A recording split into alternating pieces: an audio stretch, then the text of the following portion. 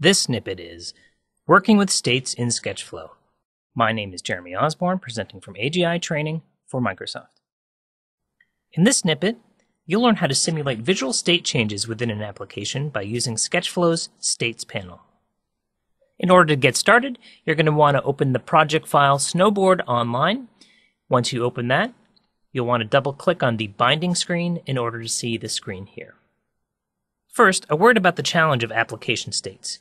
In traditional wireframes or sketches, it's very hard to illustrate the behavior of a state such as an animation. In SketchFlow, you can demonstrate the appearance of states by recording them in the States panel.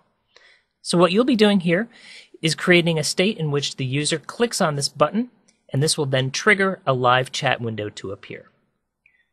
Within the SketchFlow map, we have a live chat component.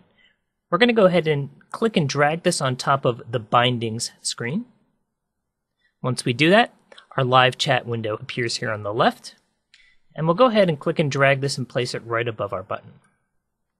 Now, the important thing about states is that you often need to create the default state before you do anything else.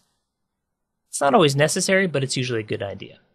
So because we want our chat window to be hidden when the user first comes to the page, let's go over to the Appearance panel, and here we can see an opacity value. Let's go ahead and change this from 100 to 0, and then press Return. What this will do is reduce the opacity of our chat window to 0, or invisible. Now, you'll want to choose Window, States, if it's not currently open, and this will give us access to the States panel. What we're now going to do is create what's called a state group. This will be a combination of different states that will then be recorded. So the first thing we need to do is add the state group by clicking this icon here. And now we need to name our state group. Let's go ahead and name this Chat Appear.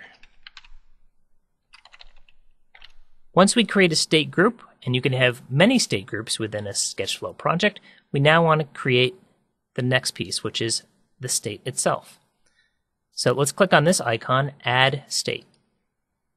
Once we add the state recording is on, as represented by this red border. Now in this instance, we're simply going to rename the state Default. And now we need to create the next state. So let's go ahead and click the Add State button again, and we now get a new state. Let's go ahead and name this Chat Appear On. Because what we'd like to do is record the state in which the chat window is on. So now, let's go back over to that Properties panel. Click once inside that opacity field and type 100, and then Return. And this brings the opacity to 100. Now within the States panel, we can preview the appearance of this by clicking the default state, and our chat window disappears, and then the Chat Appear On state, and then it appears. Let's go ahead and choose Project, Run Project. Once the SketchFlow player appears, go ahead and click on Welcome, and then go ahead and click on Bindings. Now, in addition to navigating to a new screen, whenever you create a state, you can actually navigate to that state using the Navigate panel. So here we have the Chat Appear Default. Of course, nothing's going to happen because the default is invisible, but when we click on Chat Appear On, this comes on. So in this way, you can demonstrate the way a state works simply by clicking on them within the Navigate panel. Let's go ahead and close the player, and let's take it to the next level here. We can also create transitions with states. So perhaps we'd like that chat appear to not be a pop on and off, but a fade in. Well, if we go up to the Chat Appear State group, you'll see that there's a field called Transition Duration. Let's go ahead and click within that once, and then type 1, and then press Return. So what this will do is create a default transition between the default state and the appear state. Let's go ahead and choose Project, Run Project. Once again, click on Welcome, and then Bindings.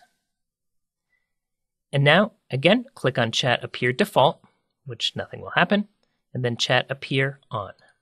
And we'll see our fade in. Now you can actually create multiple states and have multiple transitions.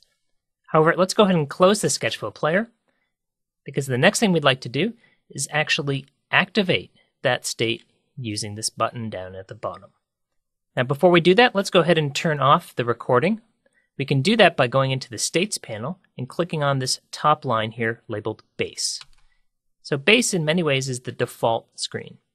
Now, let's go ahead and right-click on the button at the very bottom of the screen. In the context menu that appears, choose Activate State. Now the state that we'd like to activate when a user clicks on the button is this one, Chat Appear On. And one more time, let's go ahead and test this by choosing Project, Run Project.